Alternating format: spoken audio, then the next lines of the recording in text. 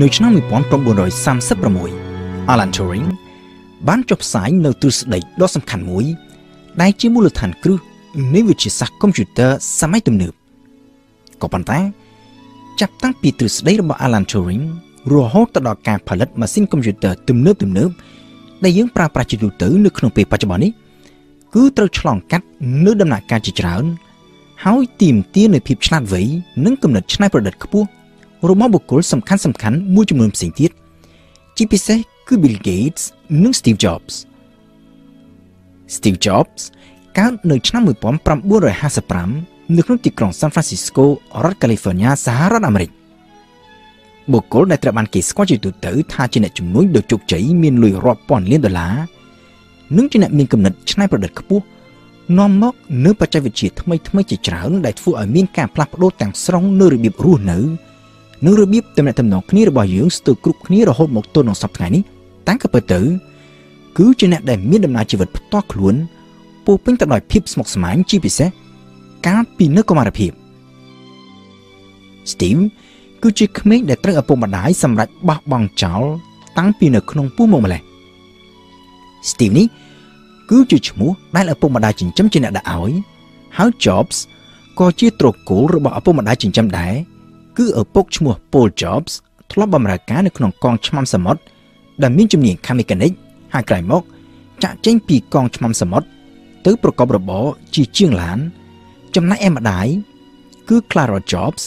ជាកូនចៅអ្នកធ្វើអន្តោប្រវេសន៍មកពីប្រទេសអាមេនីអ្នកទាំងពីរនេះចង់បានកូនក៏ប៉ុន្តែមិនអាចមានកូនបានដោយសារតែ Clara មានបញ្ហាសុខភាពឪពុកបង្ការរបស់ Steve មានឈ្មោះថា Abdulfattah Jandali គឺជាកូនចៅអ្នកកាន់សាសនាអ៊ីស្លាមដើមកំណើតមកពីប្រទេសស៊ីរីម្ដាយបង្កើតមានឈ្មោះថា Joanne Schieble គឺជាកូនអ្នកមានទ្រព្យសម្បត្តិស្ដុកស្ដំកាន់សាសនាកាតូលិកមានដើមកំណើតមកពីអាល្លឺម៉ង់ Abdulfattah និង Joanne ស្រឡាញ់គ្នាក៏ប៉ុន្តែឪពុកម្ដាយខាង Joanne ជំទាស់ដាច់ខាតមិនឲ្យរៀបការដោយសារតែ Abdulfattah ជាអ្នកកាន់សាសនាអ៊ីស្លាមនៅឆ្នាំ1954 Joanne មានទម្ងន់ក៏ប៉ុន្តែមិនអាចរៀបការបានដោយសារតែខ្លាចឪពុកម្ដាយកាត់កាល់ចោលហើយបាត់បង់សិទ្ធិទទួលមរតករាប់លានដុល្លារក្នុងពេលជាមួយគ្នានោះបើទោះជាចង់រំលូតកូនចោលក៏ពិបាកដោយសារតែគ្រួសារគឺជាអ្នកប្រកាន់ជំនឿយ៉ាងតឹងរ៉ឹងទៅតាមសាសនាកាតូលិកហើយដូច្នេះហើយបានជា Joanne សម្រេចចិត្តថានឹងទុកកូននេះរហូតដល់កើតក៏ប៉ុន្តែនឹងឲ្យកូននេះទៅគេចិញ្ចឹមដែល Joanne បានដាក់លក្ខខណ្ឌចម្បងមួយថាឪពុកម្ដាយចិញ្ចឹមត្រូវតែជាអ្នកដែលបានរៀនសូត្រខ្ពស់យ៉ាងហោចរហូតដល់ចប់ថ្នាក់មហាវិទ្យាល័យពីដំបូងឡើយនៅពេលដែលកូនមិនទាន់កើតនៅឡើយផង Joanne បានព្រមព្រៀងឲ្យកូនទៅគ្រួសារជាមេធាវីម្នាក់ក៏ប៉ុន្តែនៅពេលដែលកូនកើតមកគឺជាកូនប្រុសមេធាវីនិងប្រពន្ធដែលចង់បានកូនស្រីក៏ស្រាប់តែបានប្តូរចិត្តហើយបដិសេធមិនទទួលយកកូននេះទៅចិញ្ចឹម Steve ត្រូវបានគេបោះបង់ចោលជាលើកទី2ទើបបានធ្លាក់ទៅដល់ដៃ Paul និង Clara Jobs ដែលជាអ្នករៀនសូត្រមិនបានចប់ថ្នាក់វិទ្យាល័យនោះផងដោយហេតុនេះហើយទើបពីដំបូងឡើយ Joanne បដិសេធមិនព្រមចុះហត្ថលេខាលើលិខិតស្មុំកូននោះទេរហូតតតែច្រើនសប្តាហ៍ក្រោយមកទៀតហើយឆ្លងកាត់ក្តីក្តាំរហូតទៅដល់តុលាការទើប Joanne សុខចិត្តចុះហត្ថលេខាក្រោយពីមានការសន្យាពី Paul និង Clara Jobs ថានឹងសន្សំលុយផ្ចង់ផ្ដើមឲ្យកូនប្រុសនេះរៀនសូត្រយ៉ាងតិចរហូតទៅដល់ថ្នាក់វិទ្យាល័យ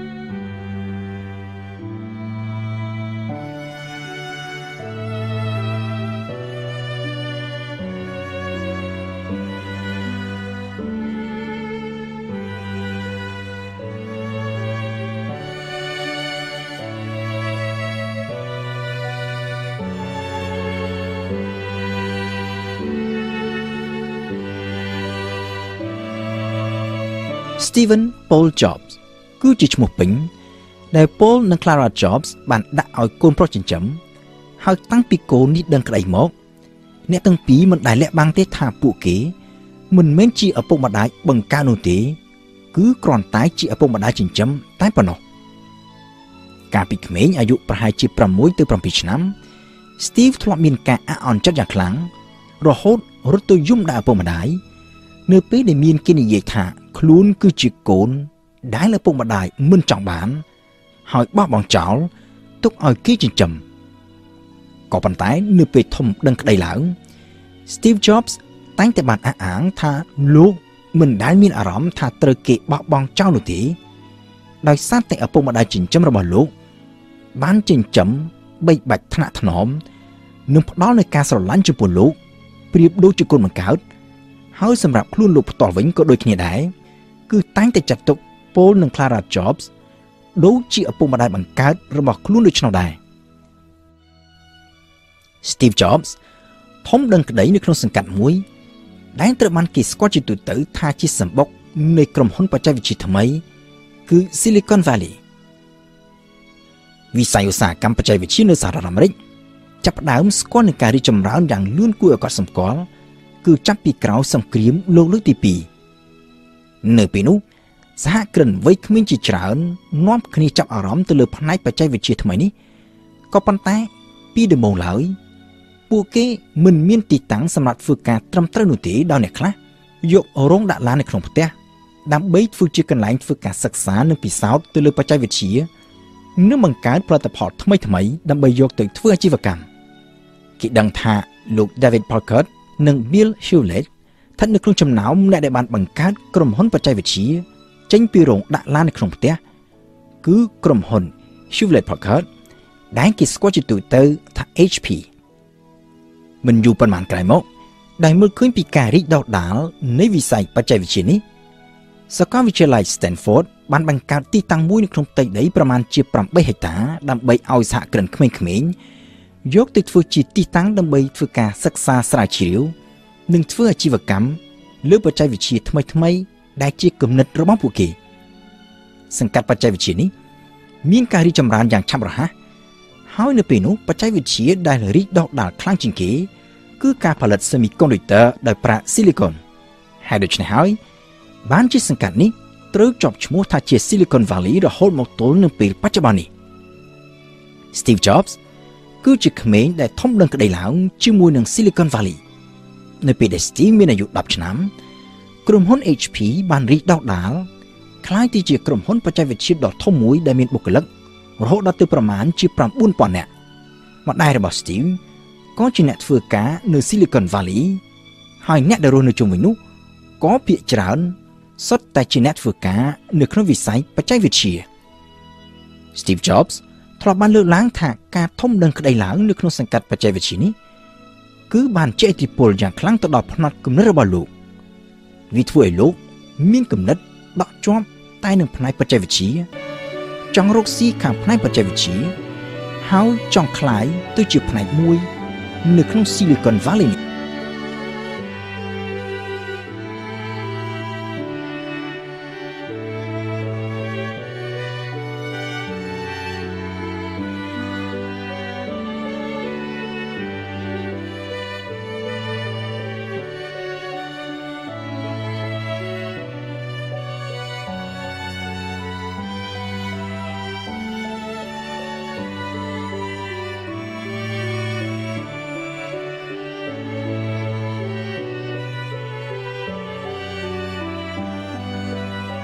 Steve Jobs គឺជាក្មេងដែលធំដឹងក្តីឡើងនៅក្នុងសង្កាត់បច្ចេកវិទ្យាដ៏ល្បីឈ្មោះនៅអាមេរិកគឺ Silicon Valley ហើយតាំងពីនៅក្មេងមក Steve បានមើលឃើញស្ទើរតែរៀងរាល់ថ្ងៃនៅការងារដែលតាក់ទងទៅនឹងផ្នែកបច្ចេកវិទ្យាក្រៅពីកិច្ចការរបស់ឪពុកដែលជាអ្នកធ្វើឡានទាំងខាងមេកានិកនិងអេឡិចត្រូនិក Steve ក៏ឧស្សាហ៍ឃើញកិច្ចការរបស់អ្នកដែលរស់នៅជុំវិញនោះផងដែរនៅលើពីនេះទៅទៀត Steve មានឪពុកម្ដាយដែលផ្ដល់នូវការអប់រំប្រកបដោយអំណោយផលនៅក្នុងការជំរុញភាពឆ្លាតវៃរបស់កូននៅពេលដែល Steve លើកឡើងពីគំនិតអ្វីមួយបើទោះបីជាគំនិតនោះផ្ទុយស្រឡះពីការគិតរបស់ឪពុកម្ដាយក៏ដោយក៏ឪពុកម្ដាយរបស់ Steve មិនបានប្រើអំណាចជាឪពុកម្ដាយឬជាមនុស្សចាស់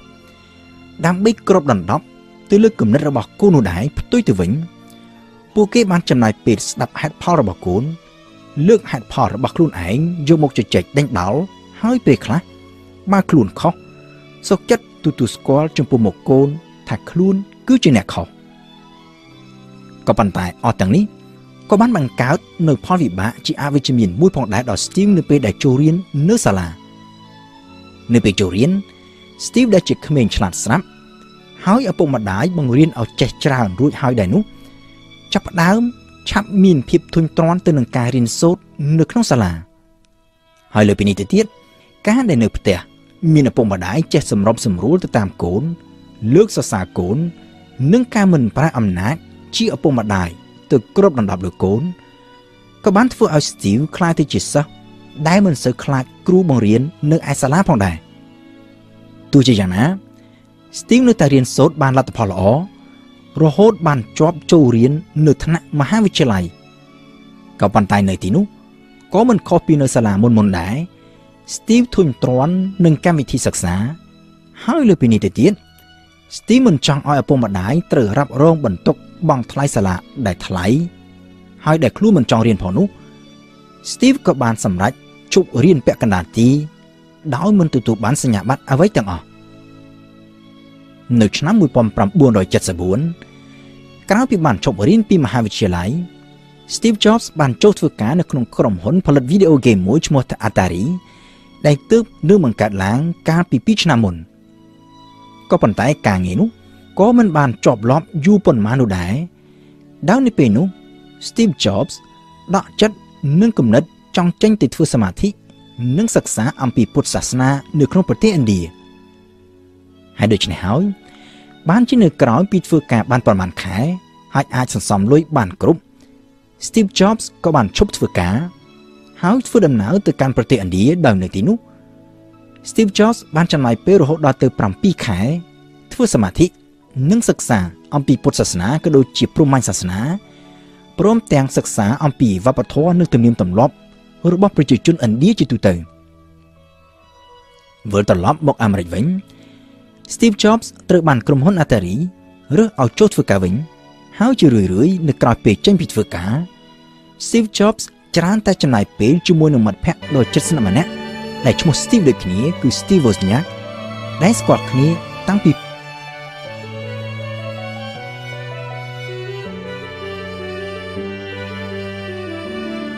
Steve Wozniak មានអាយុច្រើនជាង Steve Jobs ដល់ទៅ5ឆ្នាំហើយផ្ទុយពី Jobs Wozniak រៀនចប់ថ្នាក់វិស្វករអគ្គិសនីពីសាកលវិទ្យាល័យដ៏ល្បីល្បាញមួយគឺសាកលវិទ្យាល័យ California Berkeley Steve ទាំងពីរនេះអ្វីត្បិតតែមានបុគ្គលិកលក្ខណៈខុសគ្នា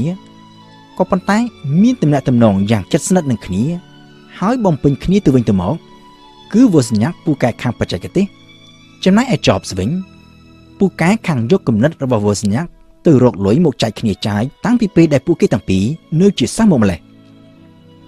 នៅក្នុងពេលដែល Jobs ធ្វើការនៅក្រុមហ៊ុនវីដេអូហ្គេម Atari Wozniak វិញធ្វើការនៅក្រុមហ៊ុនអេឡិចត្រូនិកដ៏ធំគឺក្រុមហ៊ុន HP នៅថ្ងៃមួយថៅកែក្រុមហ៊ុន Atari បានឲ្យ Jobs រចនាហ្គេមថ្មីមួយដោយយកចេញពីហ្គេមចាស់ដែលមានស្រាប់ហើយសន្យាថាបើសិនជា Jobs ធ្វើបាន Jobs នឹងទទួលបានប្រាក់រង្វាន់បន្ថែមពីលើប្រាក់ខែដែលមានស្រាប់ Jobs មិនមានជំនាញខាងបច្ចេកទេសគ្រប់គ្រាន់ដើម្បីរចនាហ្គេមនេះទេក៏ប៉ុន្តែ Jobs ទទួលយកការងារនេះមកធ្វើដោយសហការជាមួយនឹង Wozniak ហើយរចនាហ្គេមនេះដោយបានជោគជ័យយកប្រាក់រង្វាន់ដែលទទួលបានទៅចែកគ្នាស្មើពាក់កណ្ដាលម្នាក់បទពិសោធន៍នៅ Atari នេះវាគឺជាចំណុចចាប់ផ្ដើមដ៏សំខាន់មួយនៅក្នុងដំណើរជីវិតរបស់ Steve Jobs ទាក់ទងទៅនឹងមុខជំនួញខាងបច្ចេកវិទ្យានិងការចាក់ដៃគូជាមួយនឹង Steve Wozniak ឈានទៅបង្កើតក្រុម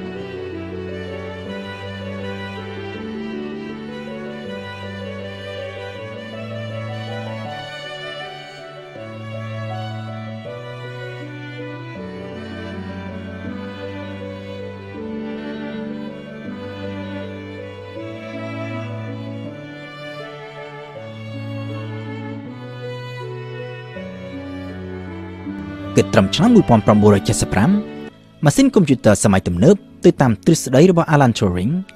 ត្រូវបានគេផលិតនិងមានដំណើរការអាចឲ្យគេប្រើប្រាស់ទៅតាមតម្រូវការជាក់ស្ដែងរួចទៅហើយក៏ប៉ុន្តែនៅពេលនោះកុំព្យូទ័រភាគច្រើនមានទំហំធំតម្លៃថ្លៃ ហើយត្រូវបានប្រើប្រាស់ច្រើនតែនៅតាមស្ថាប័នរដ្ឋជាពិសេសគឺនៅក្នុងវិស័យការពារជាតិកុំព្យូទ័រផ្ទាល់ខ្លួនដែលមានទំហំតូចជាលើដំបូងត្រូវបានគេផលិតឡើងនៅឆ្នាំ1974ហើយវាគឺជាឫសគល់ដែលនាំទៅដល់ការបង្កើតក្រុមហ៊ុនកុំព្យូទ័រដ៏ល្បីល្បាញតាំងពីនៅក្នុងពេលបច្ចុប្បន្ន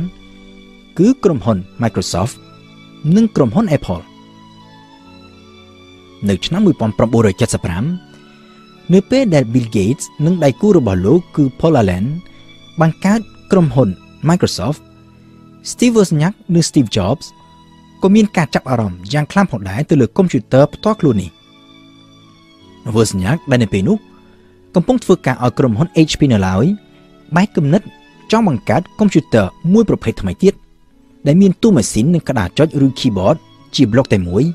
ហើយអាចតភ្ជាប់ជាមួយនឹងទូរទស្សន៍ដើម្បីធ្វើជាអេក្រង់ Wozniak យករឿងនេះទៅប្រាប់ Jobs ហើយរឿងនេះក៏មិនខុសពីកាលមុនដែរគឺ Jobs ដែលជាអ្នកមានគំនិតចង់យកកុំព្យូទ័រដែល Wozniak បានរចនាឡើងនេះទៅធ្វើអាជីវកម្មរកស៊ីពីដំបូងឡើយ Wozniak មានការរារែកដោយសារតែម្យ៉ាងការបង្កើតក្រុមហ៊ុនរកស៊ីគឺត្រូវការចំណាយដើមទុនច្រើនហើយម្យ៉ាងទៀត Wozniak ដែលឆ្លាតទៅខាងបច្ចេកទេសហើយមិនយល់ពីការធ្វើជំនួញចេះតែមានគំនិតថាវាទំនងជាមិនអាចទៅរួចទេដែលកុំព្យូទ័ររបស់ពួកគេអាចនឹងមានអ្នកទិញនៅលើទីផ្សារ Jobs បានព្យាយាមបញ្ចុះបញ្ចូល Wozniak ដែលបានលើកឡើងថាបើទោះបីជានាទីចុងបំផុតទៅមុខជំនួយរបស់ពួកគេមិនបានជោគជ័យតែយ៉ាងហោចណាស់វាក៏អាចជាបទពិសោធន៍ដ៏អស្ចារ្យមួយដែរនៅក្នុងជីវិតបើទោះបីជាពួកគេត្រូវខាតលុយតែយ៉ាងហោចណាស់ពួកគេអាចស្គាល់រសជាតិថាអ្វីទៅជាការមានក្រុមហ៊ុនផ្ទាល់ខ្លួនឯង Wozniak យល់ព្រមហើយអ្នកទាំងពីរក៏បានលក់ទ្រព្យរបស់ខ្លួនដើម្បីប្រម៉ែប្រមូលលុយយកមកធ្វើជាដើមទុនទៅបង្កើតក្រុមហ៊ុនដោយខ្លួនឯងនៅថ្ងៃទី1ខែមេសាឆ្នាំ1976 Steve Jobs និង Steve Wozniak រួមជាមួយនឹង Ronald Wayne ដែលជាមិត្តរួមការងាររបស់ Jobs នៅឯក្រុមហ៊ុន Atari ក៏បានបង្កើតក្រុមហ៊ុនមួយឡើងដែលដាក់ឈ្មោះថា Apple Computer Company នៅក្នុងក្រុមហ៊ុននេះ Jobs និង Wozniak មានចំណាយហ៊ុនស្មើគ្នាគឺ 45% ម្នាក់ចំណែកឯ Ronald Wayne ទទួលបានចំណាយហ៊ុន 10% ការងារនៅក្នុងក្រុមហ៊ុនក៏ត្រូវបានបែងចែកគ្នាផងដែររវាងស្ថាបនិកទាំង3គឺ Ronald Wayne មានមុខងារជាអ្នកមើលការខុសត្រូវខាងរដ្ឋបាលរបស់ក្រុមហ៊ុន Wozniak ទទួលខុសត្រូវទូទៅខាងផ្នែកបច្ចេកវិទ្យាចំណែក Jobs វិញក្រៅពីការទទួលខុសត្រូវមួយផ្នែកខាងវិស្វកម្មអេឡិចត្រូនិក Jobs គឺជាអ្នកទទួលខុសត្រូវរួមខាងយុទ្ធសាស្ត្រជំនួញនិងទីផ្សារ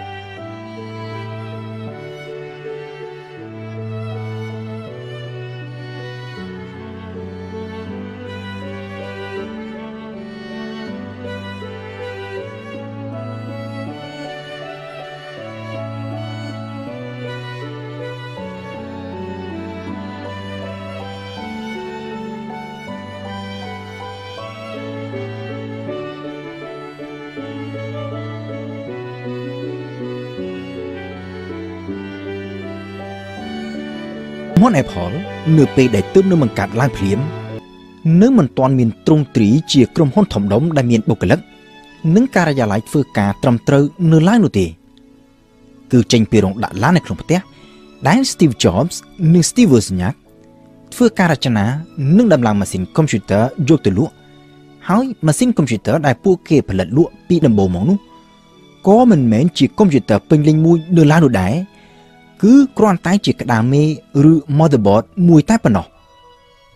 តាមក៏ពិតទៅនៅក្នុងអំឡុងពេលនោះកុំព្យូទ័រនៅមិនទាន់ជាឧបករណ៍ដែលគេផលិតឡើងសម្រាប់សាធារណជនជាទូទៅនៅឡើយនោះទេគឺសម្រាប់តែស្ថាប័នក្រុមហ៊ុនឬក៏អ្នកដែលមានចំណេះដឹងខាងកុំព្យូទ័រនេះស្រាប់ហើយតែប៉ុណ្ណោះហើយជាទូទៅកុំព្យូទ័រដែលគេធ្វើអាជីវកម្មនៅពេលនោះគឺមានត្រឹម motherboard និងគ្រឿងផ្សំមួយចំនួនដាច់ៗពីគ្នាបូករួមជាមួយនឹងគំរូប្លង់ដែលគេរចនាឡើងដើម្បីឲ្យអតិថិជនយកទៅរៀបចំដំឡើងដោយខ្លួនឯង Steve Jobs វិញមានគំនិតចង់ជំរុញឧស្សាហកម្មកុំព្យូទ័រនេះឲ្យឈានទៅដល់ដំណាក់កាលមួយថ្មីទៀតគឺពង្រីកទីផ្សារកុំព្យូទ័រទៅដល់សាធារណជនជាទូទៅ ហើយដូច្នេះហើយបានជា Steve Jobs បញ្ចុះបញ្ចូល Steve Wozniak ឲ្យធ្វើការរចនានៅកុំព្យូទ័រមួយប្រភេទថ្មីទៀតដែលគេឲ្យឈ្មោះថា Apple II ដែលមានគ្រប់គ្រឿងហើយដំឡើងរួចជាស្រេចដែលអតិថិជនទូទៅទោះជាអ្នកដែលមិនមានជំនាញខាងកុំព្យូទ័រក៏ដោយក៏អាចទិញយកទៅប្រើប្រាស់បានដោយមិនចាំបាច់ធ្វើការរៀបចំដំឡើងដោយខ្លួនឯងក៏ប៉ុន្តែការធ្វើអាជីវកម្មទៅលើម៉ាស៊ីនកុំព្យូទ័រពេញលេញប្រភេទថ្មីនេះវាទាមទារនូវការចំណាយដើមទុនយ៉ាងច្រើនដែល Jobs និង Wozniak មិនមានលទ្ធភាពក្នុងការចំណាយហើយដូច្នេះហើយបានជាការពីដំបូងឡើយ Jobs និង Wozniak ចង់យកគំរូប្លង់កុំព្យូទ័រប្រភេទថ្មីដែលពួកគេរចនាឡើងនេះលក់ឲ្យក្រុមហ៊ុនផ្សេងយកទៅធ្វើអាជីវកម្មក៏ប៉ុន្តែនៅពេលនោះមិនមានក្រុមហ៊ុនណាសុខចិត្តទទួលទិញយកនោះទេ Steve Jobs ក៏បដូរគំនិតហើយងាកទៅស្វែងរកដៃគូវិនិយោគគឺស្វែងរកអ្នកណាដែលសុខចិត្តបោះទុនវិនិយោគជាថ្នូរទៅនឹងការទទួលបានចំណាយហ៊ុននៅក្នុងក្រុមហ៊ុន Apple ការស្វែងរកដៃគូវិនិយោគនេះក៏វាមិនមែនជាការងាយស្រួលនោះដែរដោយសារតែក្រុមហ៊ុននិងអ្នកវិនិយោគភាគច្រើនមិនមានទំនុកចិត្តចំពោះ Apple ដែលជាក្រុមហ៊ុនដ៏តូចទើបនៅបង្កើតថ្មីគ្មានកេរ្តិ៍ឈ្មោះហើយសូម្បីតែការិយាល័យធ្វើការក៏មិនមានត្រឹមត្រូវនឹងគេផងនៅទីបំផុតទៅគឺអ្នកវិនិយោគម្នាក់ឈ្មោះថា Mike McCullough ដែលសុខចិត្តបោះទុនរកស៊ីជាមួយនឹងក្រុមហ៊ុន Apple Mike McCullough ដែលនៅពេលនោះទើបនឹងមានវ័យត្រឹម32ឆ្នាំគឺជាស្ថិវ័យក្មេងម្នាក់ដែលសល់លុយរាប់លានដុល្លាររកបានពីការងារជាអ្នកគ្រប់គ្រងផ្នែកទីផ្សារឲ្យក្រុមហ៊ុនអេឡិចត្រូនិកដ៏ល្បីមួយគឺក្រុមហ៊ុន Intel Mike McCullough បានសុខចិត្តបោះទុនចំនួន$25,000ជាថ្នូរទៅនឹងការទទួលបាននូវចំណែកហ៊ុន 1/3 នៅក្នុងក្រុមហ៊ុន Apple គិតមកទល់នឹងពេលនោះម្ចាស់ភាគហ៊ុននៅក្នុងក្រុមហ៊ុន Apple គឺនៅសល់តែ Steve Jobs និង Steve Wozniak តែប៉ុណ្ណោះដោយសារតែ Ronald Wayne បានចាកចេញពីក្រុមហ៊ុនតាំងពីក្រោយពេលបង្កើតទើបនឹងបាន11ថ្ងៃមកម្ល៉េះក្រោយការចូលហ៊ុនរបស់ Mike McCullough ម្ចាស់ភាគហ៊ុនរបស់ Apple ក៏បានកើនឡើង3នាក់ដូចកាលពីមុនវិញក៏ប៉ុន្តែផ្ទុយពី Ronald Wayne ដែលមានចំណែកភាគហ៊ុនដ៏តិចតួច Mike McCullough វិញទទួលបានចំណែកភាគហ៊ុនស្មើគ្នាជាមួយនឹង Steve Jobs និង Steve Wozniak ពលគឺម្នាក់មានភាគហ៊ុន 26% ស្មើគ្នាចំណែកឯភាគហ៊ុនដែលនៅសល់ពីនោះគឺបំរុងទុកក្រែងមានអ្នកវិនិយោគផ្សេងទៀតចង់មកចូលរួមទៅថ្ងៃក្រោយទៀត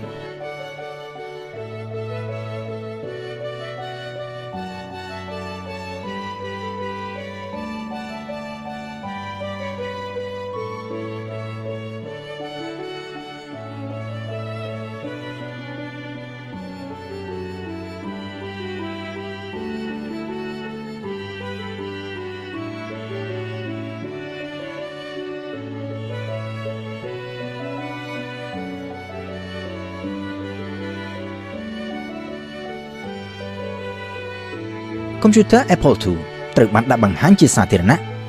និងដាក់លក់នៅលើទីផ្សារនៅឆ្នាំ1977មកទល់នៅពេលនោះ Apple បានផ្លាស់ប្ដូរមុខមាត់ទៅជាក្រុមហ៊ុនសមរម្យមួយដែលទីកន្លែងធ្វើការត្រូវបានរើចេញពីរោងដាក់ឡានរបស់ Steve Jobs ទៅការិយាល័យត្រឹមត្រូវមានបុគ្គលិកជាង10នាក់មានអតិថិជនព្រមទាំងមានទំនុកចិត្តល្មមដែលអាចឲ្យធនាគារសុខចិត្តរកស៊ីជាមួយតាមរយៈការផ្ដល់ឥណទាននៅឆ្នាំ1980 Apple បានសម្រេចប្រែខ្លួនទៅជាក្រុមហ៊ុនសាធារណៈ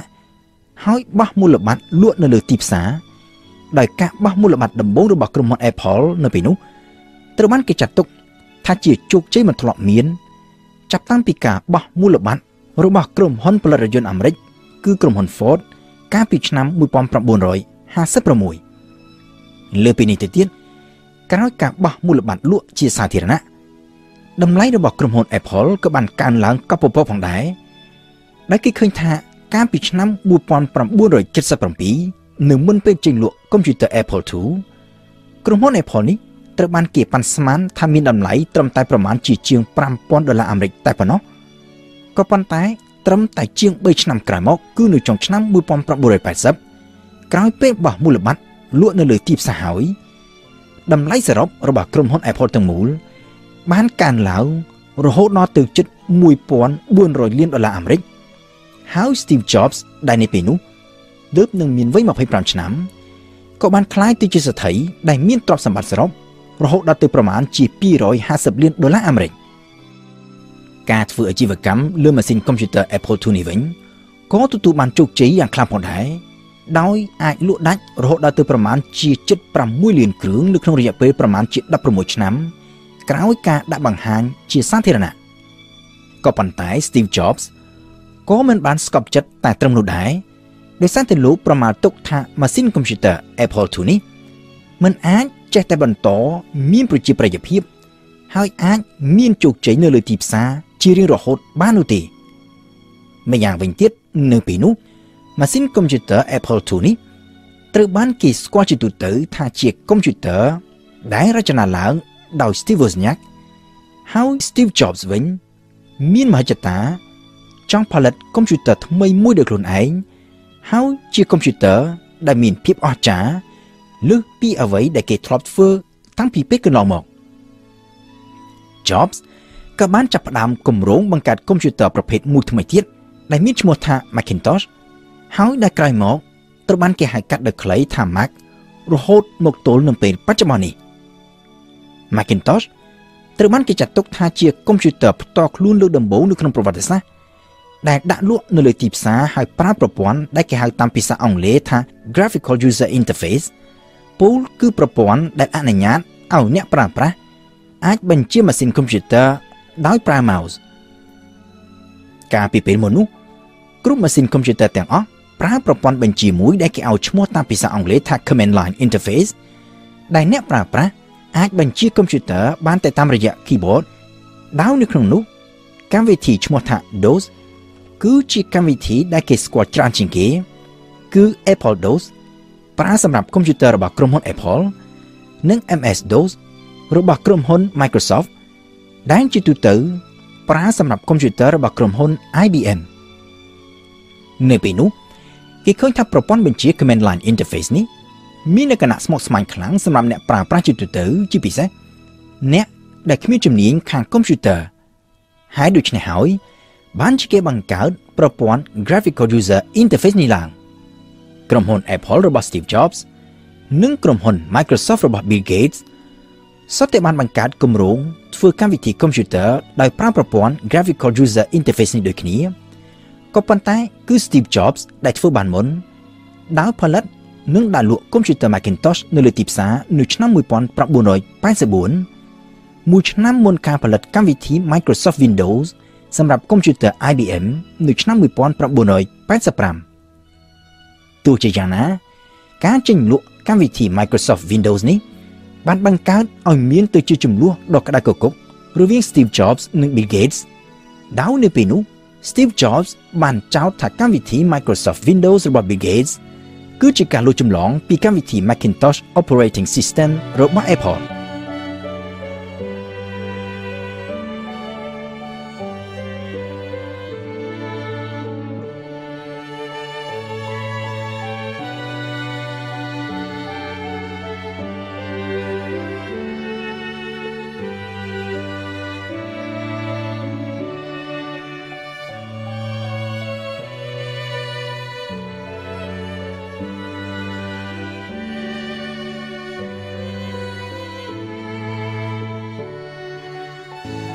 Steve Jobs និង Bill Gates កើតនៅក្នុងឆ្នាំ1955ដូចគ្នាមានចំណាប់អារម្មណ៍ទៅលើវិស័យបច្ចេកវិទ្យាដូចគ្នាគឺបច្ចេកវិទ្យាកុំព្យូទ័រហើយជាអ្នកដែលរៀនមិនចប់ថ្នាក់មហាវិទ្យាល័យដូចគ្នាតែសុទ្ធតែទទួលជោគជ័យក្នុងការបង្កើតក្រុមហ៊ុនដ៏ល្បីឈ្មោះគឺ Steve Jobs បង្កើតក្រុមហ៊ុន Apple ហើយ Bill Gates បង្កើតក្រុមហ៊ុន Microsoft ក៏ប៉ុន្តែនៅក្នុងបច្ចេកវិទ្យាកុំព្យូទ័រSteve Jobs និង Bill Gates មានជំនាញពីរផ្សេងគ្នា Steve Jobs មានជំនាញខាងអេឡិចត្រូនិកនិងការរចនា hardware កុំព្យូទ័រចំណែកឯ Bill Gates ជំនាញខាងសរសេរកម្មវិធីកុំព្យូទ័រឬ software ហើយដូច្នេះហើយបានជាពីដំបូង Bill Gates និង Steve Jobs បានសហការគ្នាជាដៃគូក្នុងការរកស៊ីដោយក្រុមហ៊ុន Microsoft គឺជាអ្នកផលិតកម្មវិធីសម្រាប់ប្រើលើកុំព្យូទ័ររបស់ Apple នៅពេលនោះ Steve Jobs គឺប្រៀបដូចជាស្ដេចចំណែកឯ Bill Gates វិញប្រៀបដូចជាកូនចៅដែលមុខជំនួញពឹងផ្អែកខ្លាំងលើការបញ្ជាទិញពីសំណាក់ Steve Jobs បើនិយាយពីក្រុមហ៊ុនវិញអ្វីត្បិតតែបង្កើតឡើងមួយឆ្នាំក្រោយ Microsoft ក៏ប៉ុន្តែ Apple មានប្រាក់ចំណូលច្រើនជាង Microsoft យ៉ាងដាច់ឆ្ងាយដោយនៅឆ្នាំ1982ក្រុមហ៊ុន Apple រកចំណូលបានពីការលក់កុំព្យូទ័រដល់ទៅប្រមាណជា$1000 លានក្នុងមួយឆ្នាំចំណែកឯ Microsoft វិញរកចំណូលបានតែប្រមាណជា$32 លានតែប៉ុណ្ណោះក៏ប៉ុន្តែបន្តិចម្ដង Microsoft បានពង្រឹងមុខជំនួញរបស់ខ្លួនហើយបានបង្កើនប្រភពប្រាក់ចំណូលពីការផលិតកម្មវិធីសម្រាប់កុំព្យូទ័រផ្សេងក្រៅពី Apple ជាពិសេសគឺការផលិតកម្មវិធី Operating System សម្រាប់កុំព្យូទ័ររបស់ក្រុមហ៊ុន IBM នៅពេលដែលភាពជាដៃគូរវាង Microsoft និង IBM កាន់តែរីកធំឡើងទំនាក់ទំនងរវាង Microsoft និង Apple ក៏ចាប់ផ្ដើមប្រែប្រួលយ៉ាងខ្លាំងផងដែរគឺប្រែក្លាយបន្តិចម្ដងពីភាពជាដៃគូទៅជាគូប្រជែងគ្នាវិញជាពិសេសនៅក្រៅពេលដែលកុំព្យូទ័រ IBM ដែលប្រើកម្មវិធីរបស់ Microsoft បានវាយលុកចូលដណ្ដើមចំណែកទីផ្សារកាន់តែច្រើនពីកុំព្យូទ័ររបស់ក្រុមហ៊ុន Apple គិតត្រឹមឆ្នាំ1982កុំព្យូទ័រ Apple គឺជាអ្នកនាំមុខកុំព្យូទ័រ IBM នៅលើទីផ្សារដោយ Apple លក់កុំព្យូទ័របានច្រើនជាង IBM ប្រមាណជា40000គ្រឿងក្នុងមួយឆ្នាំក៏ប៉ុន្តែត្រឹមតែមួយឆ្នាំក្រោយមកគឺនៅឆ្នាំ1983ក្រុមហ៊ុន IBM បានប្រជែងយកឈ្នះវិញដោយលក់កុំព្យូទ័របានច្រើនជាង Apple រហូតដល់ទៅជាង3ដងឯណោះបន្ថែមពីលើនេះទៅទៀតនៅមានបញ្ហាដ៏ចម្រូងចម្រាសមួយទៀតដែលធ្វើឲ្យទំនាក់ទំនងរវាង Steve Jobs និង Bill Gates កាន់តែធ្លាក់ចុះដុនដាបកាន់តែខ្លាំងគឺតាក់ទងទៅនឹងកម្មវិធីកុំព្យូទ័រប្រើប្រព័ន្ធ Graphical User Interface ដែលក្រុមហ៊ុន Apple ផលិតនិងដាក់ឲ្យដំណើរការលើកុំព្យូទ័រ Macintosh នៅឆ្នាំ1984ហើយក្រុមហ៊ុន Microsoft ផលិតនិងដាក់ឲ្យដំណើរការលើកុំព្យូទ័រ IBM នៅឆ្នាំ1985នៅពេលនោះ Steve Jobs បានចោទប្រកាន់ Bill Gates និងក្រុមហ៊ុន Microsoft ថាជាអ្នកបានលួចចម្លងកម្មវិធីរបស់ក្រុមហ៊ុន Apple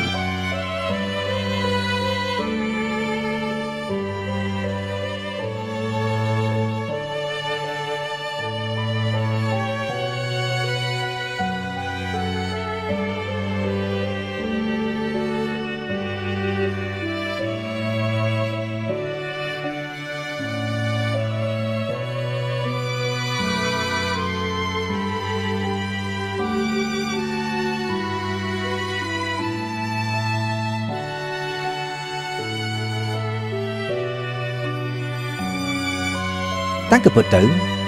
ប្រព័ន្ធ Graphical User Interface វាមិនមែនកើតចេញពីគំនិតរបស់ Bill Gates ហើយក៏មិនមែនជាគំនិតរបស់ Steve Jobs នោះដែរក៏ប៉ុន្តែវាជាគំនិតដើមចេញពីក្រុមហ៊ុនអេឡិចត្រូនិកមួយផ្សេងទៀតគឺក្រុមហ៊ុន Xerox កាលពីពេលមុននោះក្រុមម៉ាស៊ីនកុំព្យូទ័រទាំងអស់ទាំងកុំព្យូទ័ររបស់ក្រុមហ៊ុន Apple និងកុំព្យូទ័រដែលប្រើកម្មវិធីរបស់ក្រុមហ៊ុន Microsoftគឺសុទ្ធតែប្រើប្រព័ន្ធបញ្ជាមួយដែលគេឲ្យឈ្មោះតាមភាសាអង់គ្លេសថា Command Line Interface ដោយកុំព្យូទ័ររបស់ក្រុមហ៊ុន Apple ប្រើកម្មវិធី Apple DOS ចំណែកឯកុំព្យូទ័ររបស់ក្រុមហ៊ុន IBM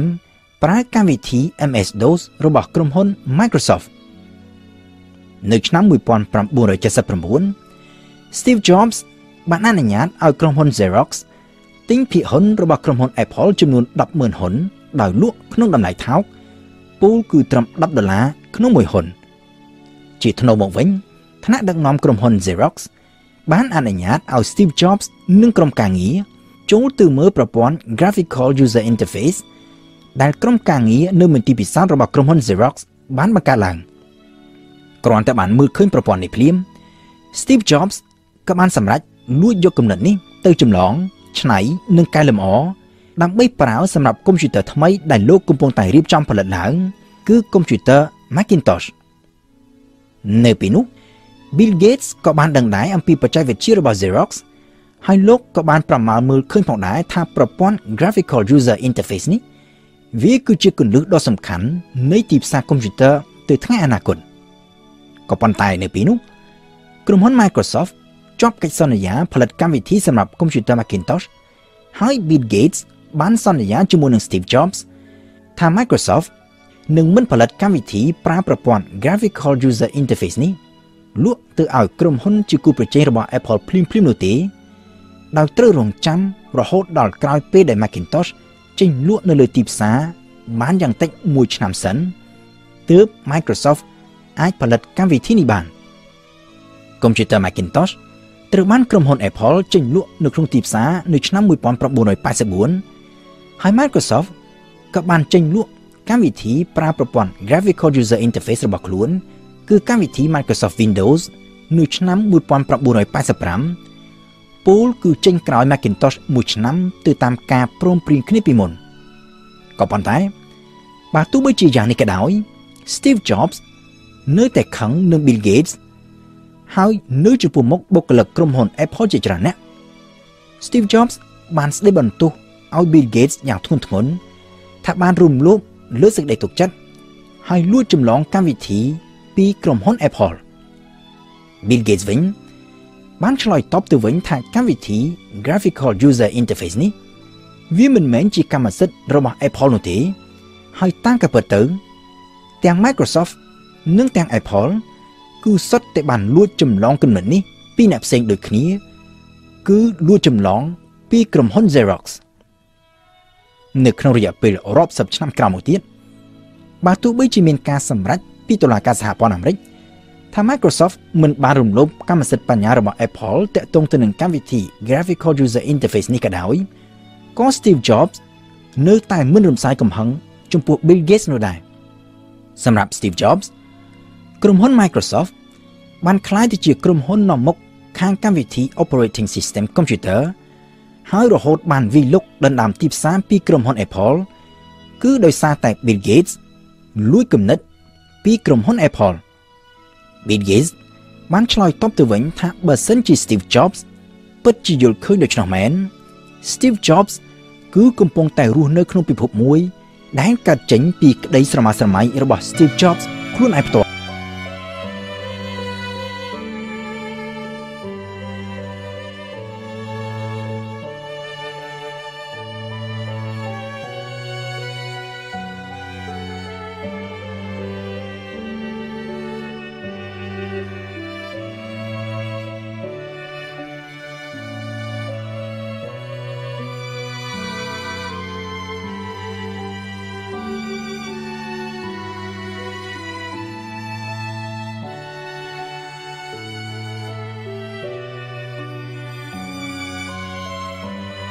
Steve Jobs ត្រូវបានគេស្គាល់ជាទូទៅថាជាអ្នកដែលមានគំនិតច្នៃប្រឌិតខ្ពស់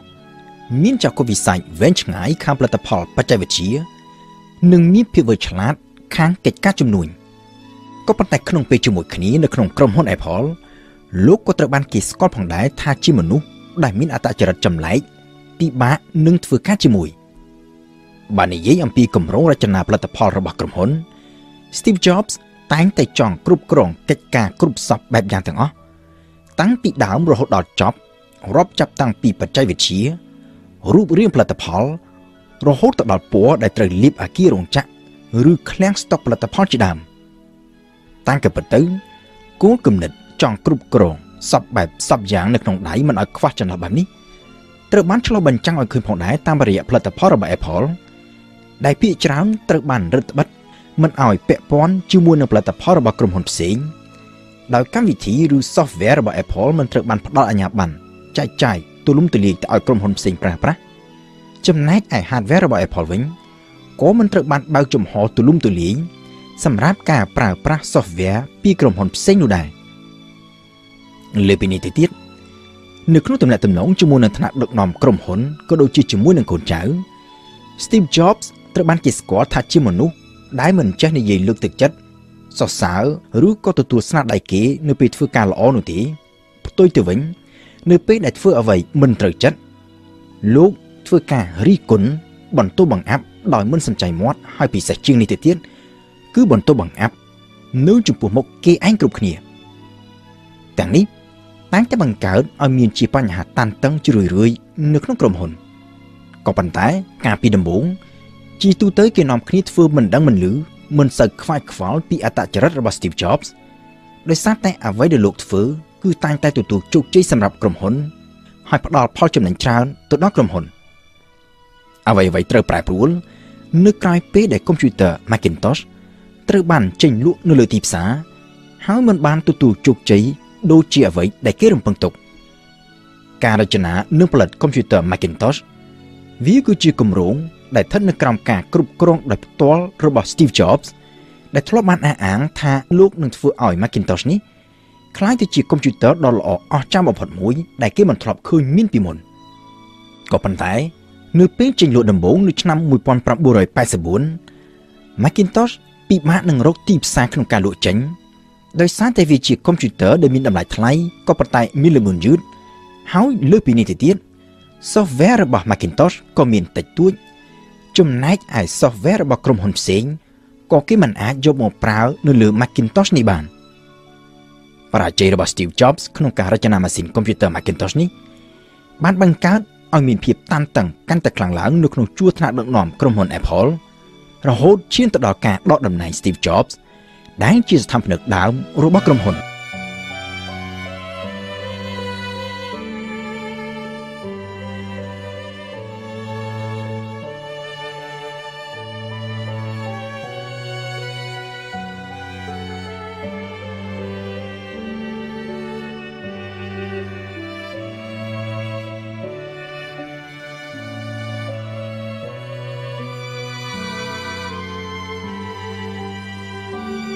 នៅឆ្នាំ1985មួយឆ្នាំក្រោយការចេញលក់កុំព្យូទ័រ Macintosh តែមិនបានជោគជ័យក្រុមប្រឹក្សាភិបាលក្រុមហ៊ុន Apple បានសម្រេចដកតំណែង Steve Jobs លែងឲ្យមានតួនាទីអ្វីទាំងអស់នៅក្នុងការរចនាផលិតផលឬចាត់ចែងកិច្ចការផ្សេងៗទៀតនៅក្នុងក្រុមហ៊ុន Steve Jobs នៅរក្សាមុខតំណែងជាប្រធានក្រុមហ៊ុនក៏ប៉ុន្តែជាប្រធានដែលមានតែឈ្មោះតែមិនកាន់អំណាច Steve Jobs វិញមិនសុខចិត្តទទួលយកនៅតំណែងបែបនេះនោះទេលោកក៏បានសម្រេចដើរចេញពីក្រុមហ៊ុនដោយបានលក់ចំណែកហ៊ុនទាំងអស់ដែលលោកមាននៅក្នុងក្រុមហ៊ុនព្រមទាំងបាននាំមនុស្សចំណិតមួយចំនួនចេញពីក្រុមហ៊ុនដើម្បីទៅបង្កើតក្រុមហ៊ុនថ្មីមួយទៀតដោយដាក់ឈ្មោះថា Next ដែលរកស៊ីខាងផលិតម៉ាស៊ីនកុំព្យូទ័រពិសេសសម្រាប់ប្រើនៅក្នុងវិស័យអប់រំពីដំបូងSteve Jobs បានដាក់ទុនផ្ទាល់ខ្លួនចំនួន$7 លានទៅក្នុងក្រុមហ៊ុនដែលទើបនឹងបង្កើតថ្មីនេះក៏ប៉ុន្តែបានតែមួយឆ្នាំដើមទុនក៏អស់ហើយ Next ក៏មិនទាន់បានចេញផលិតផលអ្វីមួយទាំងអស់ដើម្បីយកទៅដាក់លក់នៅលើទីផ្សារ Jobs ក៏បានសម្រេចបើកចំហទទួលយកដៃគូវិនិយោគឲ្យមកដាក់ទុនជាថ្នូរទៅនឹងចំណែកហ៊ុនដូចជាអ្វីដែលលោកធ្លាប់បានធ្វើកាលពីពេលបង្កើតក្រុមហ៊ុន Apple ពីដំបូងហើយដោយសារតែគេឈ្មោះដែលលោកបានបន្សល់ទុកពីក្រុមហ៊ុន Apple នេះ Steve Jobs មិនមានចំណោទអ្វីធំដុំនោះទេនៅក្នុងការស្វែងរកដៃគូមកវិនិយោគនៅក្នុងក្រុមហ៊ុនថ្មីរបស់លោកក៏ប៉ុន្តែការរកបានដៃគូវិនិយោគដោយស្រួលក៏វាមិនប្រកាសដែរថាមុខជំនួញនឹងទទួលបានជោគជ័យ Steve Jobs បានចំណាយពេល5ឆ្នាំទើបអាចរចនានិងផលិតកុំព្យូទ័រ Next យកទៅដាក់លក់នៅលើទីផ្សារបានហើយកុំព្យូទ័រដែលចេញលក់ដំបូងនោះគឺនៅឆ្នាំ1990ត្រូវបានគេទទួលស្គាល់ថាជាកុំព្យូទ័រដែលមានរូបរាងក៏ស្អាតហើយបច្ចេកវិទ្យាក៏ជឿនលឿនក៏ប៉ុន្តែមានបញ្ហាចោទដ៏ធំមួយគឺតម្លៃដោយសារតែកុំព្យូទ័រនោះមួយគ្រឿងថ្លៃរហូតដល់ទៅ$10,000អាមេរិកឯណោះជាលទ្ធផលកុំព្យូទ័រនេះមិនអាចជ្រៀតចូលទៅក្នុងទីផ្សារប្រគួតប្រជែងជាមួយនឹងក្រុមហ៊ុនផ្សេងទៀតបានហើយ3ឆ្នាំក្រោយមកនៅឆ្នាំ1993 Next ក៏បានសម្រេចបោះបង់គម្រោងផលិតកុំព្យូទ័រនេះចោលហើយងាកទៅផ្ដោតតែទៅលើការផលិតកម្មវិធីកុំព្យូទ័រវិញម្ដងនៅឆ្នាំ1994ទើបក្រុមហ៊ុន Next នេះអាចរកប្រាក់ចំណេញបានជាលើកទី1ក្រោយពីបានបង្កើតនិងមានដំណើរការអស់រយៈពេលជិត10ឆ្នាំសម្រាប់ Steve Jobs មុខជំនួយនៅក្នុងក្រុមហ៊ុន Next អាចរាប់ថាជាបរាជ័យមួយបើធៀបទៅនឹងអ្វីដែលលោកបានធ្វើនៅក្នុងក្រុមហ៊ុន Apple នាពេលកន្លងមកក៏ប៉ុន្តែនៅក្រៅពេលដែលលោកដើរចេញពីក្រុមហ៊ុន Apple Jobs មិនមែនមានតែមុខជំនួយនៅក្នុងក្រុមហ៊ុន Next នេះមួយនោះទេនៅឆ្នាំ1986 មួយឆ្នាំក្រោយពីបានដើរចេញពីក្រុមហ៊ុន Apple ទៅបង្កើតក្រុមហ៊ុន Next Steve Jobs បានចំណាយលុយ$10 លានដើម្បីទិញយកក្រុមហ៊ុនមួយឈ្មោះថា Pixar ដែលជំនាញខាងការផលិតគំនូរជីវចលដោយប្រើកុំព្យូទ័រហើយដែលការពីមុននោះគ្រាន់តែជាផ្នែកមួយប៉ុណ្ណោះរបស់ក្រុមហ៊ុន Lucasfilm ដែលជាក្រុមហ៊ុនផលិតភាពយន្តដ៏ល្បីល្បាញគឺរឿង Star Wars ប្រមាណជាជិត10ឆ្នាំក្រោយពី Steve Jobs បានទិញយកពី Lucasfilm ក្រុមហ៊ុន Pixar បានអភិវឌ្ឍក្លាយខ្លួនទៅជាក្រុមហ៊ុនដ៏ឈានមុខគេមួយខាងផលិតភាពយន្តគំនូរជីវចលហើយនៅឆ្នាំ1995 Pixar បានផលិតភាពយន្តដ៏ល្បីល្បាញមួយឲ្យក្រុមហ៊ុន Disney គឺ Toy Story ដែលនៅពេលនោះត្រូវបានគេចាត់ទុកថាជាភាពយន្តគំនូរជីវចលដំបូងគេបង្អស់នៅក្នុងប្រវត្តិសាស្ត្រដែលផលិតចេញពីកុំព្យូទ័រសុទ្ធសាធតាំងពីដើមរហូតដល់ចប់ក្រៅពីរឿង Toy Story នេះដែលមានជាច្រើនវគ្គក្រុមហ៊ុន Pixar ក៏បានផលិតភាពយន្តគំនូរជីវចលដ៏ល្បីល្បាញជាច្រើនផ្សេងទៀតផងដែរឲ្យក្រុមហ៊ុន Disney មុននឹងត្រូវ Steve Jobs លក់ក្រុមហ៊ុននេះផ្ដាច់ទៅឲ្យក្រុមហ៊ុន Disney ទាំងស្រុងនៅឆ្នាំ2006តាមក៏ពិតមុខជំនួញដែលបានជួយឲ្យ Steve Jobs ក្លាយទៅជាមហាសេដ្ឋីមានលុយរហូតដល់ទៅរាប់ពាន់លាន$ជាលើដំបូងមិនមែនក្រុមហ៊ុន Apple នោះទេគឺក្រុមហ៊ុន Pixar ដែលបានបោះមូលបត្រលក់ជាសាធារណៈលើដំបូងនៅឆ្នាំ1995ហើយដែលនៅពេលនោះចំណែកហ៊ុនដែល Steve Jobs មាននៅក្នុងក្រុមហ៊ុន Pixar នេះមានតម្លៃជាសរុបរហូតដល់ទៅ$1200 លានពោលគឺជិត5 ដងច្រើនជាងតម្លៃនៃចំណែកហ៊ុនរបស់ Steve Jobs ដែលមាននៅក្នុងក្រុមហ៊ុន Apple កាលពីពេលបោះមូលបត្រលក់ជាលើដំបូងដែលនៅពេលនោះមានត្រឹមតែប្រមាណជា$250 លានតែប៉ុណ្ណោះលើពីនេះទៅទៀតនៅពេលដែលក្រុមហ៊ុន Pixar ត្រូវបានលក់ផ្ដាច់ទៅឲ្យក្រុមហ៊ុន Disney នៅឆ្នាំ2006 Steve Jobs ទទួលបានចំណែកហ៊ុនរហូតដល់ទៅ7% នៅក្នុងក្រុមហ៊ុន Disney ដែលមានតម្លៃជាទឹកប្រាក់រហូតដល់ទៅជិត$4000 លានហើយនៅពេលនោះ Steve Jobs បានក្លាយទៅជាបុគ្គលដែលមានចំណែកហ៊ុនច្រើនជាងគេបង្អស់នៅក្នុងក្រុមហ៊ុន Disney ពូលគឺច្រើនជាងអគ្គនាយករបស់ក្រុមហ៊ុនហើយច្រើនជាងក្រុមគ្រួសារត្រកូល Disney ដែលជាស្ថាបនិកដើមរបស់ក្រុមហ៊ុនទៅ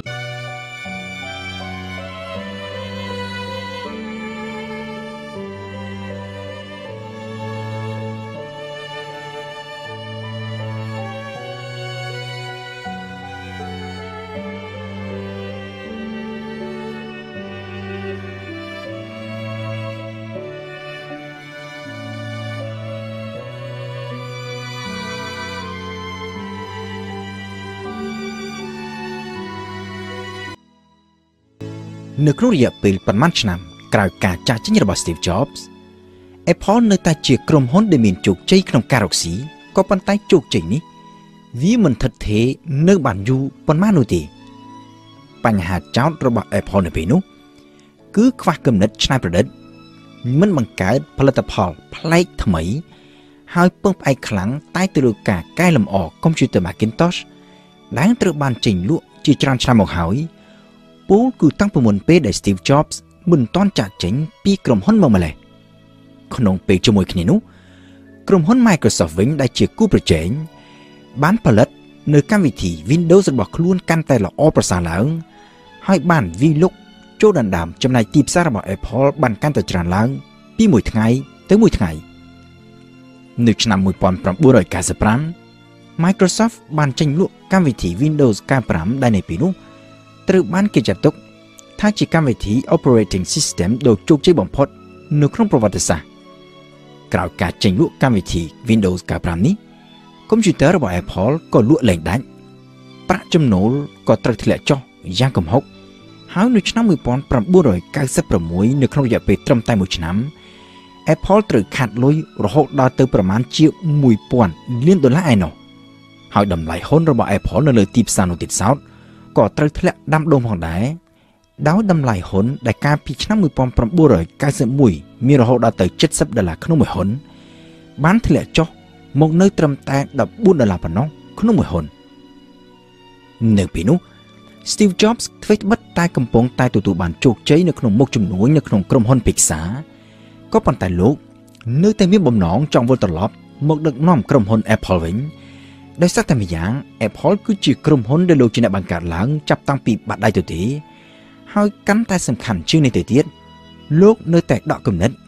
ស្រឡាញ់ការងារតាក់ទងទៅនឹងការរចនាផលិតផលថ្មីបង្កើតបច្ចេកវិទ្យាថ្មីហើយអាចប្រើគំនិតច្នៃប្រឌិតរបស់លោកបានយ៉ាងពេញលេញ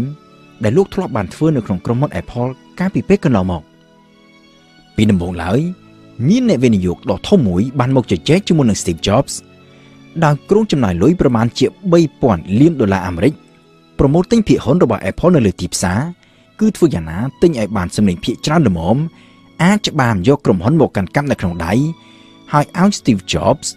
ត្រឡប់ទៅដឹកនាំក្រុមហ៊ុននេះវិញក៏ប៉ុន្តែនៅពេលនោះ Jobs បានបដិសេធដោយបានលើកឡើងថាលោកមិនចូលចិត្តវិធីប្រមូលទិញភាគហ៊ុនដើម្បីដណ្ដើមយកក្រុមហ៊ុនមកកាន់កាប់ដោយបង្ខំបែបនេះនោះទេក៏ប៉ុន្តែប្រសិនបើក្រុមហ៊ុន Apple ហៅលោកឲ្យទៅដឹកនាំក្រុមហ៊ុនវិញតាមការព្រមព្រៀងគ្នាទាំងសងខាងលោកពេញចិត្តនឹងទៅ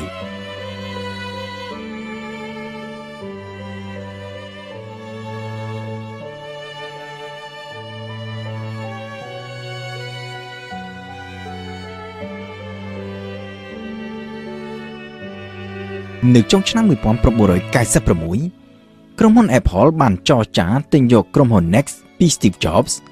ព្រមទាំងបានយកលោកឲ្យវិលត្រឡប់ចូលមកធ្វើការនៅ Apple វិញដោយពីដំបូងត្រឹមតែជាទីប្រឹក្សាហើយក្រោយមកត្រូវបានតែងតាំងឲ្យធ្វើជាអគ្គនាយកក្រុមហ៊ុននៅខែកញ្ញាឆ្នាំ1997មុននឹងសុខចិត្តទទួលយកតំណែងនេះ Jobs បានទាមទារឲ្យមានការផ្លាស់ប្ដូរសមាជិកក្រុមប្រឹក្សាភិបាលក្រុមហ៊ុនស្ទើរតែទាំងអស់ដោយនៅក្នុងចំណោមអ្នកដែលលោកទាមទារឲ្យលាឈប់ពីតំណែងនោះក៏មានដែរ McCullough ដែលជាឥស្សរជនដែលបានដើរតួនាទីយ៉ាងសំខាន់នៅក្នុងដំណើរជីវិតរបស់ក្រុមហ៊ុន Apple គឺ McCullough ដែលជាអ្នកបានបោះទុនវិនិយោគចូលក្នុងក្រុមហ៊ុន Apple កាលពីដើមដំបូងនៅពេលដែល Apple មិនទាន់មានរូបរាងជាក្រុមហ៊ុនត្រឹមត្រូវនៅឡើយហើយដែលគ្មានអ្នកណាចង់បោះទុនរកស៊ីជាមួយហើយ McCullough គឺជាអ្នកដែលស្ថិតនៅក្នុងចំណោមម្ចាស់ហ៊ុនដំបូងទាំង3របស់ Apple ដែលមានចំណែកហ៊ុនស្មើគ្នានឹង Steve Jobs និង Steve Wozniak ក៏ប៉ុន្តែ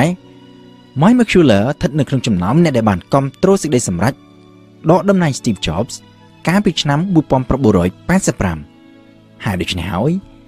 បានជា Jobs លែងទុកចិត្ត McCullough ក៏ប៉ុន្តែបើទោះបីជាយ៉ាងនេះក៏ដោយលោកនៅតែគោរពនិងស្រឡាញ់ McCullough ដោយចាត់ទុក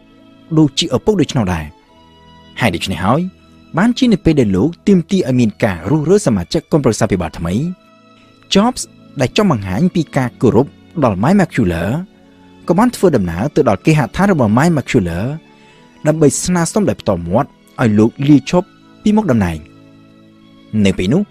Jobs មានការធូរចិត្តដែលបានដឹងថា McCullough មិនអន់ចិត្តនឹងលោកហើយបង្ហាញនូវការយោគយល់ថាវាក៏លំមដល់ពេលដែរដែលលោកត្រូវចាកចេញពីក្រុមហ៊ុន Apple មុននឹងចាកចេញ Steve Jobs បានសុំយោបល់ជាលើកចុងក្រោយពី McCullough អំពីអនាគតនៃក្រុមហ៊ុន Apple គឺថាតើត្រូវធ្វើយ៉ាងណាដើម្បីឲ្យ Apple នេះក្លាយទៅជាក្រុមហ៊ុនដែលមានជោគជ័យហើយជោគជ័យស្ថិតស្ថេរនៅបានយូរអង្វែងច្រើនឆ្នាំតទៅថ្ងៃខាងមុខ McCullough បានឆ្លើយតបទៅវិញថាមធ្យោបាយមានតែមួយគត់គឺ Apple ត្រូវតែចេះផ្លាស់ប្ដូរបត់បែនសម្រាប់ខ្លួនទៅតាមទីផ្សារដោយត្រូវបង្កើតបច្ចេកវិទ្យាថ្មីឬឧបករណ៍ប្រើប្រាស់ថ្មីសម្រាប់អតិថិជននៅពេលនោះ Steve Jobs មិនបាននិយាយអ្វីតបតទៅវិញច្រើននោះទេក៏ប៉ុន្តែនៅក្នុងចិត្តរបស់លោកឯកភាពទាំងស្រុងទៅនឹងអ្វីដែល McCullough បានលើកឡើងហើយនេះគឺជាអ្វីដែលលោកនឹងធ្វើសម្រាប់ក្រុមហ៊ុន Apple នៅពេលក្រោយៗមកទៀតនៅឆ្នាំ1998មួយឆ្នាំក្រោយពីបានឡើងមកគ្រប់គ្រងក្រុមហ៊ុន Apple វិញ Steve Jobs បានចេញលក់កុំព្យូទ័រស៊េរីថ្មីគឺកុំព្យូទ័រ iMac ហើយគិតត្រឹមចុងឆ្នាំ1998 iMac នេះបានក្លាយទៅជាកុំព្យូទ័រដែលលក់ដាច់ច្រើនជាងគេបំផុតនៅក្នុងទីផ្សារសហរដ្ឋអាមេរិកមួយឆ្នាំក្រោយមកទៀតនៅឆ្នាំ1999 Steve Jobs បានចេញលក់កុំព្យូទ័រប្រភេទថ្មីមួយទៀតគឺកុំព្យូទ័រយួរដៃ Mac iBook ដែលរចនាឡើងតម្រូវទៅតាមទីផ្សារនៃអតិថិជនជានិស្សិតគិតមកត្រឹមនឹងពេលនោះ